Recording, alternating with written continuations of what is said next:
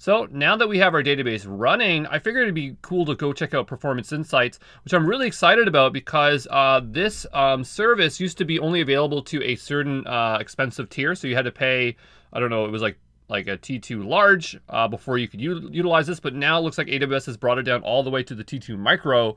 And it just gives you some rich performance insights into your application here. So here I actually ran that query. It actually shows me kind of the performance over time. So this is really great to see here. I bet if I was to perform another query, it would reappear. So I could probably just run the same one here and we could just change it to a different class. So we're just gonna go here and change it. We'll just pick one at random, like this one here.